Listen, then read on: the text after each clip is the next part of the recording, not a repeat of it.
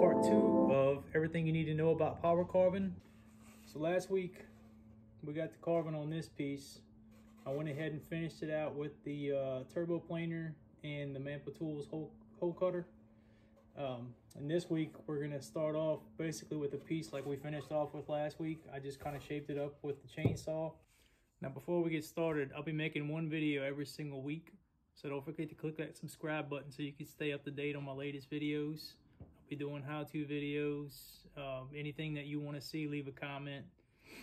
So we're going to start off talking about the Manpa Tools hole cutter. This is a 3-inch hole cutter. And to give you an example of why I really like this tool, is I'm able to achieve what I would normally only be able to achieve with a wood lathe. The thing I like about this over a wood lathe is I don't have to continuously make round pieces. I can make whatever shape that I want.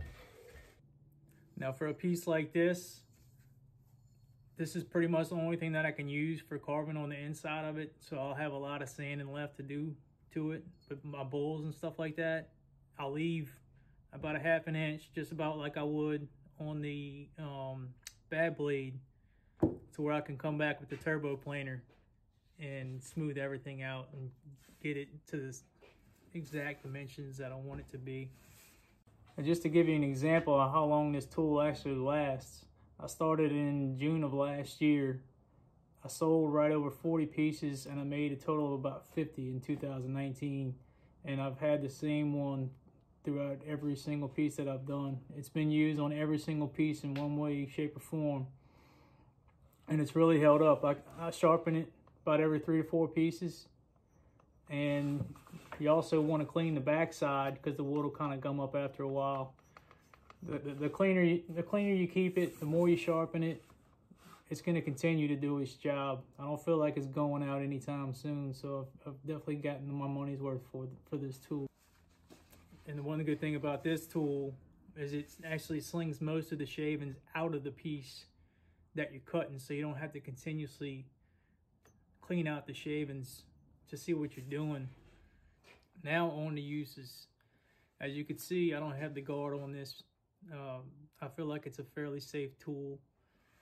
I always wear gloves, and I actually recommend wearing long sleeves if you're going to be using this or the bad blade, especially if you're removing bark, because as fast as this thing's spinning, it's sending it right back to you. It doesn't feel good, but if you live in Louisiana, you just have to suck it up. But this one's in a lot of ways kind of used just like the bad blade. When you get down in corners, you just kind of use it up and down motion. Start from the top, work your way down. But as far as sweeping it, it does work best if you sweep it back this way. But like I said, it's a pretty safe tool. You never really feel like you're losing control of it. So you can really just kind of feel your way, whatever you feel works best. I don't really feel I have a specific pattern for using this tool. That pretty much covers the turbo planer. Now for the Manpa Tools hole cutter, what I do is I kind of get the general outline of whatever piece it is that I'm doing. Like I said, I always leave at least a 1/2 inch on whatever I want to take out. And I'll just take the tool and I'll just slowly work it around that line, wherever I feel like that outline should be.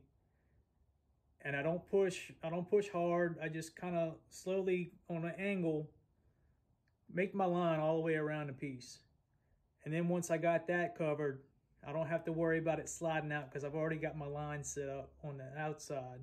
So I just stay in the inside and I kind of bump the grinder like this. And I feel that works more effective and keeps the longevity of the tool. If you watch the other videos, you just see them kind of pushing it straight down. And what happens when they do that is, as you can see, there's no blades on the inside of this. So it's only cutting in this outer diameter right here. So on the piece, you're gonna have a chunk of wood collecting on the inside and on the outside, and it's gonna cause friction. And then it also causes this to overheat. So we're gonna go ahead and get started. and I'll walk you through certain areas. I'm gonna try to make it short and sweet. I'm gonna cut out certain areas, speed up certain areas, but let's get started. Still haven't figured that out. Now when I cut this out with the chainsaw, I cut the top and the bottom as flat as I possibly could. That's going to save you more work later on.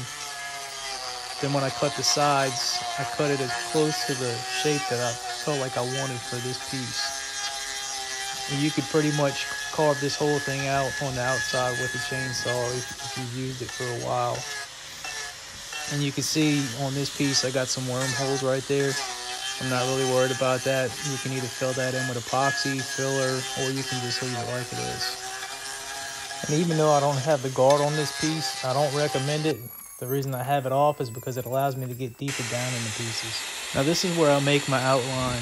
As you can see, I'm holding the tool away from the bowl.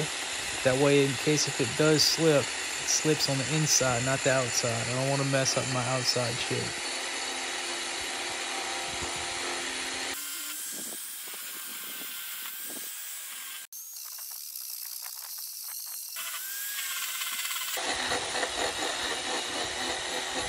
Now I'm about to demonstrate what I was referring to earlier on what not to do.